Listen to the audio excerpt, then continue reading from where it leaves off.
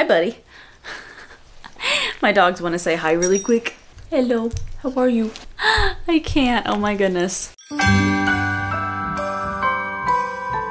Hey guys, welcome back to my channel and welcome back to the 16th day of the 25 days of Kitmas. I was going to do a different topic for today's video, except for then I realized that I didn't actually cover every single thing inside of my kit, even though I was pretty sure that I did not. I completely forgot to talk about the false lashes that I keep in my kit, along with all of the eye primers that I keep in my kit. I should have probably included the eye primers when I did my eyeshadows, but that day has passed and now we're here. So I'm gonna go ahead and go over those, and then as a bonus, I'm going to go ahead and include a tutorial on one of my little mannequin heads that I have because I don't have a real person available right now. I'm going to be showing you guys how I apply the false lashes and also how I do winged eyeliner on people. So yeah, let's get started with the video here. The first things I want to cover are the eyeshadow primers. I have a combination of eyeshadow primers inside of my kit, and one of them I am experimenting with right now, although I think I'm gonna go back to like the original eyeshadow primers that I had in my kit. So I have been using the Juvia's Place Eye Prep Eye Prime eye bases for probably about maybe like 4 months or so now. I was trying to replace the P. Louise bases that I used to have inside of my kit, but to be totally honest, I might just go onto P. Louise's website and bite the bullet. It's not necessarily the cost that gets me with P. Louise, it's just that it's not easily accessible because I don't live in the UK. And Morphe stopped selling them, so now I don't know what US sites sell P. Louise, but I did try these Juvia's Place ones because they're supposed to be dupes for the P. Louise bases. And I have tried these, but I don't think they perform as well. I have shade 1, which is the lightest one, and this is like more of an ivory kind of color. Looks like that. And then I'm also going to swatch shade 3, which is the other one that I have, and this is a darker, warmer cocoa kind of color I would describe it as. I don't know, I'm terrible at describing colors. Then this is the shade 3 right here, and that is the darkest shade that they carry. They also do carry shade 2, which is right in the middle, and that one I don't like as well because it's super yellow. It's just really weird because one of these can't really be used alone necessarily because either they're too light, too dark, too yellow colored, or too red colored. It's like very weird how they did the tones of these, and since there's only 3 of them, I almost had to keep mixing all of them together to be able to get the right tones for people. So I do like the P. Louise bases a lot better just for their color ranges, and then also the fact that they just wear a lot better too. Then the other ones that I decided to try are from Beauty Bay. The colors at least are a little bit better, and I prefer to use cream bases for eyes that are actually like tinted eyeshadow primers just because they cover all the discoloration in the eyelid, they make really smooth bases, and they make your colors pop a little bit more rather than using clear bases. I don't know if I like them yet or not. I'm kind of still experimenting around with them. I haven't really come to a conclusion quite yet, although these are more similar to the P. Louise bases. The only gripe I have with them is that they come in these little doe foot applicators, which makes them less convenient to use as a makeup artist. As an everyday consumer, this would be really easy because you could just like apply it directly to your eye, but with makeup artists, we have to depot everything, so everything has to be put onto a palette and worked off of there. Otherwise, you can also go in with a disposable lip gloss applicator of some sort and then apply it that way. It's just not the most convenient thing. However, I do like the formula a lot better on these than the Juvia's Place bases. I have the shades 3, 4, and 5 because I kind of wanted to work around the Juvia's Place bases that I have. That one is shade 3. That one is shade 4, and then that one is shade 5. They're more neutral eyeshadow bases, so they're not super warm and they're not super cool. They're just kind of right in between, and that's how the P. Louise color ranges are too. So I find these to be very similar to it. I guess you could remove this applicator and just like squeeze this whole thing out, but then I think you'd get like a lot of color that way. I could probably try it that way though. The other eyeshadow base that I use is the MAC Paint Pots. I have mine all depotted into this little View Set palette right here. It's so tiny, like look at it compared to my hand. I'll have to look this up. All the View Sets have names to them, and I'm not sure which one this is called. And then if you open it, then that is what the bases look like in here. I have 4 different colors, as you guys can see. This is what the paint pots originally look like. I bet everybody has seen these before. This one is soft ochre. This one is the Painterly Paint Pot. This one in the middle is the shade Groundwork, and then the one on the bottom is its Fabstract. I actually really like using that as a brown base for smoky eyes. Also, if you use a dark brown like this on the bottom liner and then smudge it out with an eyeshadow, it sticks a lot better too. I do like having MAC paint pots just for people who have like oily eyelids. Obviously, having like emollient eye bases like this is not for everybody, especially if they do have really, really oily eyelids. So I'll go ahead and use a matte base. In that case, I will use the MAC paint pot hot, so you gotta have stuff that compensates for all different skin types. And moving on to the actual eyelashes that I use, I have all my eyelashes depotted and cut up inside of this View Set Taxi palette, and it has 5 different sections inside of there. I keep different styles of lashes in each one, although I think I might only have like 3 different types of lashes right now. I always use the Ardell lashes. Like, Ardell lashes are my absolute favorite, and you can get a pro discount on Ardell's website if you go on there and apply for it, just to let you know. Although sometimes I'm like really lazy and then I'll just go to Ulta and pick them up because I think about things last minute. I love the Ardell Naked Lashes. That is my favorite within the Ardell lashes that I love. And I have 2 different styles that I use for these. So I have the Ardell 420 lashes, which look like this. They're just very fluffy and wispy, and I love how light the band is. They feel very comfortable on the lash line. Anybody who is a first lash time wearer doesn't get like super uncomfortable, and it doesn't feel super heavy. These ones kind of mimic lash extensions. And then the nice thing about these is that all of these, since the bands are so thin, you can double stack them. I am wearing the 420s right now, but as you can tell from the side, I double stacked mine, and then they're very short, but then very voluminous. I don't like lashes on myself personally, since I have more of a hooded eyelid, that reach all the way up to my eyebrow. And the majority of the time when you have thicker lashes, they just tend to be really long as well. So I like the fact that you can stack these and then customize them. I just love how they look though.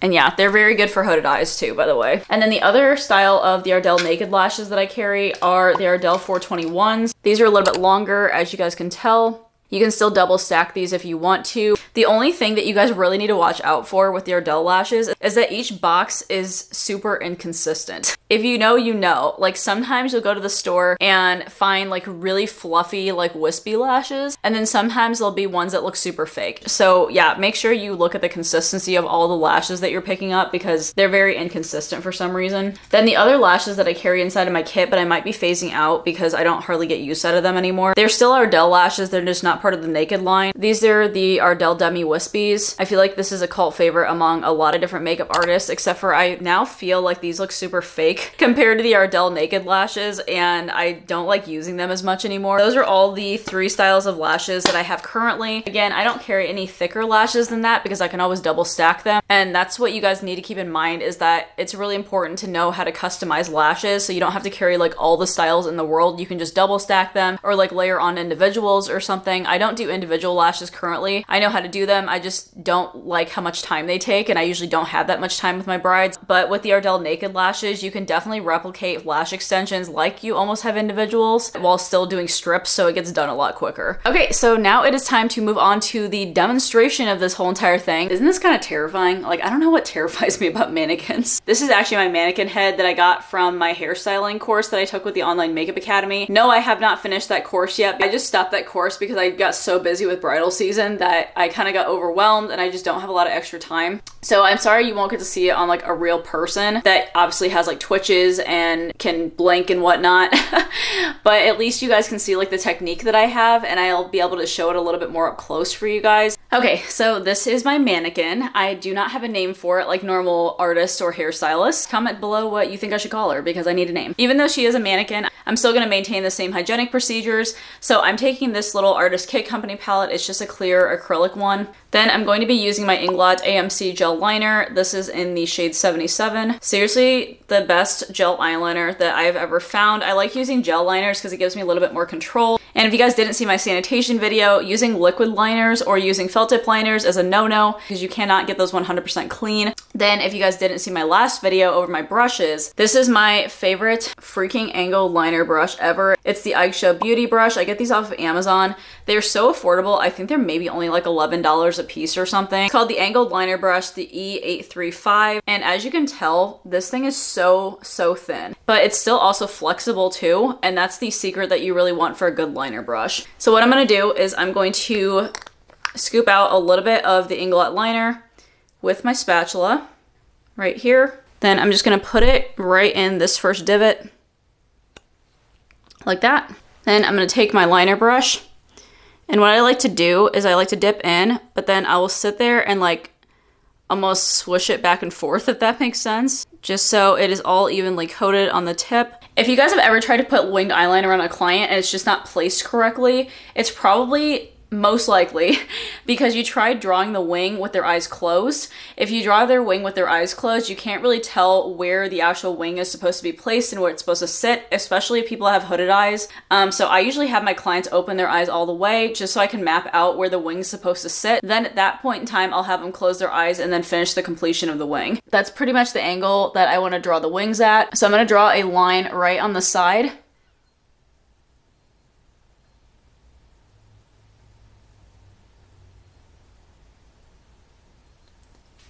Like that. And that is the map out for my wing. And then all I'm gonna do is start drawing the little triangle that connects it. So then I'm gonna take my liner brush and go this way.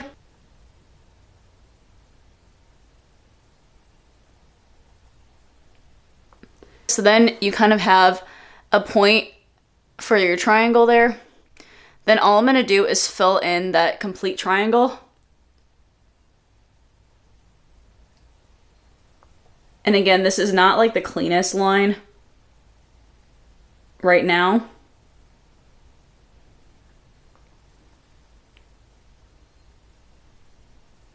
Okay, so now that you have that triangle filled in, then I want to make it a little bit sharper on the ends.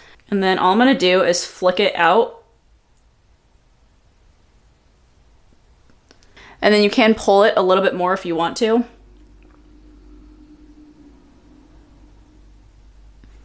Depends how crisp of a wing that you want to get, but that is pretty much what my wing is looking like. Of course, you don't have to make it that thick if you don't want to, but this mannequin's eye shape allows for it, so I'm just gonna do that. And then I'm gonna flip the brush the other way around, and then we're just gonna start going along the lash line. And then I'm flipping it again like this, so I can get the inner corner.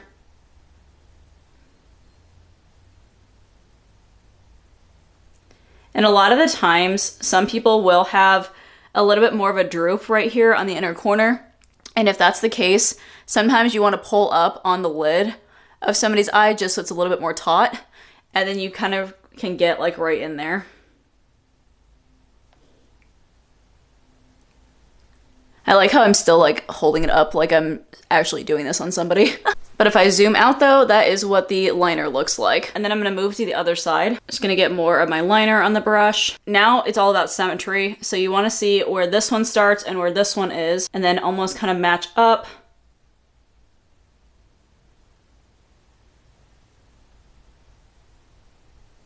So as you guys can tell, I pretty much have like a good symmetry going on the two of them. So then same technique with this one. And you might have to position yourself depending on the different angles and everything, but I'm just gonna follow through on this one.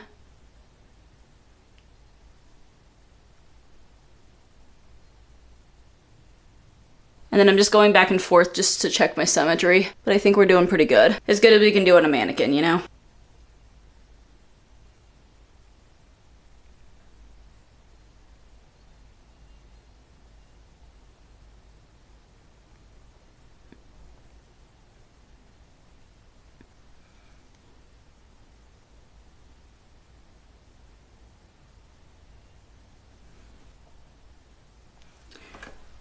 Okay, and then once you have a pretty good symmetry going on, then I'm gonna go ahead and connect the lines all the way.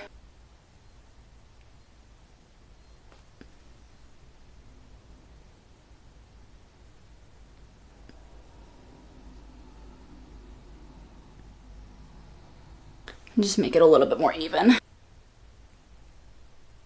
And then as you guys can tell, that is what we have going on as far as the wing liner. So it is very symmetrical, or at least I think it is right now.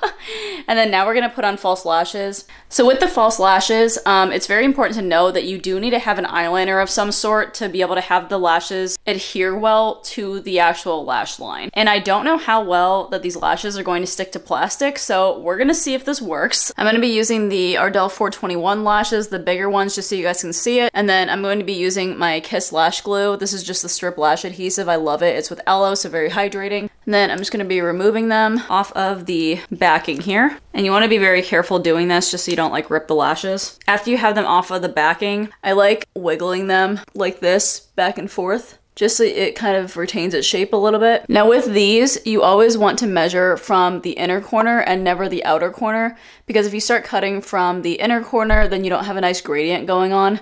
So what I'm gonna do is, since the eyes are not closed, this is gonna be a little bit harder, but you wanna start on the inner corner where the lash line actually is. So where it starts right here, and then you wanna put it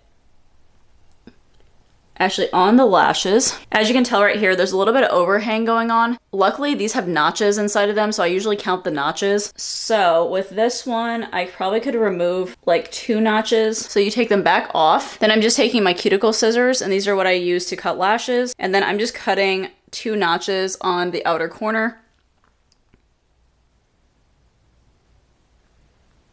Like that. Then I'm just gonna go in with the lash glue and start applying it, and you do not need that much on the lash band at all.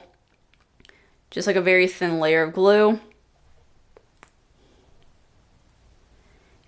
And usually I would use a disposable applicator since it's physically touched somebody's eye. But I'm gonna be reusing this on myself. So as of now, I do not care.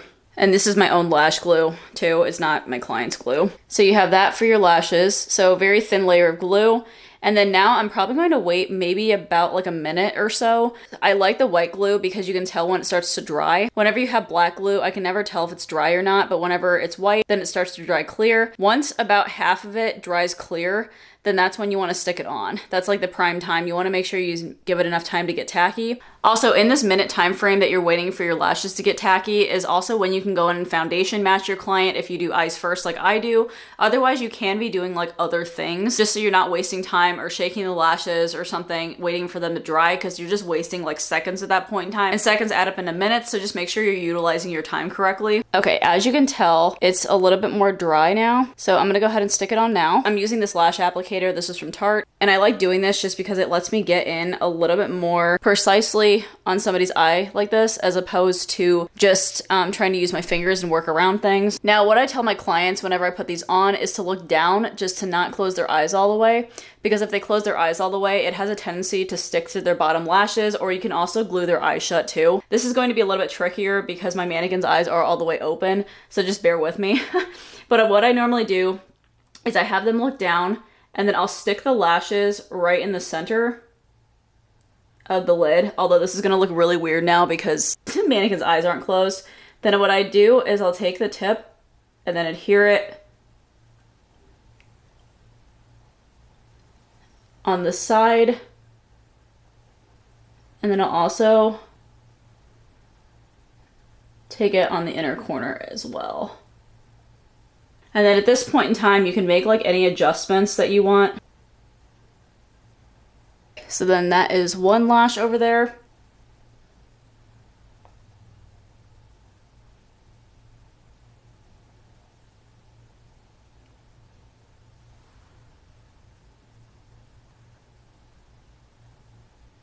It's actually a lot harder with somebody's eyes open. So yeah, that is what we are looking like as far as the eyelashes. You can tell they're very symmetrical in placement and everything. You can always, of course, adjust it. I just had a hard time just because this is not a real person and they're not sticking very well. But if it was somebody's like real skin, it would stick a lot better than this. I'm just having issues with the glue going on. But yeah, that's pretty much how you would place lashes. At this point in time, you would want to ask your clients if they feel comfortable, if they feel like anything's poking them, particularly in the inner corners sometimes. Like sometimes if you don't cut the inner corners right or you don't place them right, then they sometimes can poke the client's inner corners, and that becomes very annoying after a while, and it's like very obvious. And if they do say that they are poking them, you can also do a trick where I just like push up with my thumb, so you can have them look down again and just kind of push up like this. and it'll kind of relieve some of the pressure on the inner corner. Otherwise, if they still feel like it's poking, you can remove it completely, cut off again from the outside, and then place it a little bit farther out rather than in so much. So those are also the solutions that you can do for that. And yeah, that is about it for this video. So I hope you guys did learn a lot. I'm so sorry again that I had to do it on a mannequin instead of a real person. So hopefully you guys did learn a lot in techniques and also learn about, like, of course, the eyeshadow primers and everything too. If you guys did enjoy, definitely go ahead and give this video a big thumbs up, as well as also hitting that subscribe button down below, and also turn on your post notifications because I will be uploading a video each and every day up until Christmas, so you don't want to miss those. And as always, I hope you guys are having an absolutely fantastic day, and I will talk to you guys in my next video. All right, bye.